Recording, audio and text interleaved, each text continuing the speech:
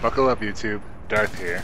Now, I promised myself I'd try to shy away from weapon reviews, but I feel I have to make some kind of public service announcement about the RPK-74. It's bad. No, not that kind of bad. How bad is the RPK-74? This gun probably led me to my worst streak of games in over a year. I repeatedly lost engagements at every range, and it was exceptionally hard to get kills that any other gun could have achieved. But let's actually look at the stats for this gun. What drew me in at first was the accuracy of this gun. It has the least amount of vertical recoil of all the LMG weapons. I had also never played with the weapon before, so I wanted to try it out. The vertical recoil is definitely a strength, and maybe the only strength of the RPK-74. It is an extremely easy gun to control, especially with the attachments. This is particularly true because of the slow firing RPM. If you're looking for a mid-range weapon that doesn't travel upwards a lot, this gun is for you. But in every other respect, this gun is just terrible. There are 4 mediocre stats on this gun that in combination make this possibly the worst LMG in the game.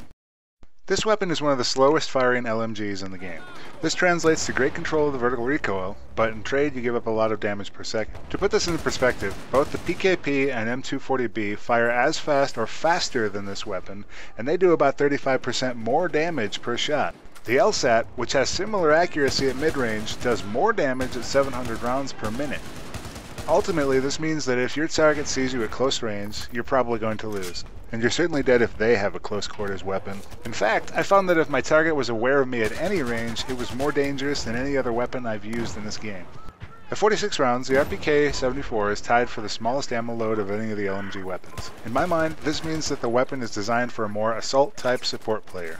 That is, you are closer in, you do your damage, you reload, and you continue assaulting a point or position. The size of the magazine isn't useful for putting down a bipod and laying down fire, as you're going to be reloading very frequently. Now, Simtic.com didn't have any data available for the RPK-74, so I had to do some testing of my own using video recording and frame counting. In my findings, the RPK-74 has a bullet in the chamber reload time of approximately 3.55 seconds. I also found that the empty reload time is identical, so they're both 3.55 seconds. This should tell you that it's not a good idea to reload this weapon frequently, which is something you're going to be doing since it has a smaller magazine. Again, think about two of its counterparts, the RPK-12, which has almost 50% more bullets and more than a second less reload time, and the U-100, which has the same ammo and 700 milliseconds less reload time when chambered. It means that you've got a gun that has a worse reload time than 2 other similar LMGs and almost every other automatic weapon in the game. The biggest problem with this weapon is that while it's easy to control the vertical recoil, the bullets you send downrange are going to go everywhere.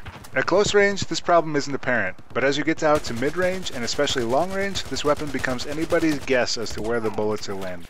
Even standing perfectly still, I found that the deviation beyond 50 meters was uncontrollable. In some cases, I had to resort to single-shot firing mode in order to land a bullet with any certainty. So where does this come from? The gun has wild left-right deviation, as you can see from this screenshot. It gets even crazier the further you get from your target. So what does this all add up to? Well, let's see.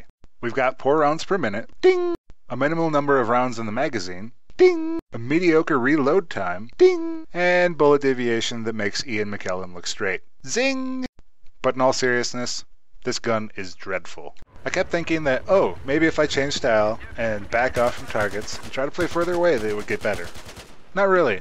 I really tried giving this gun a chance over the last few days. You can mitigate the dreadful bullet deviation with a bipod, but that's true of any weapon, and this LMG is not made for stakeouts. But the best I was able to do with this weapon was to attach a compensator, a 3.4x scope, and avoid direct confrontation with any enemy.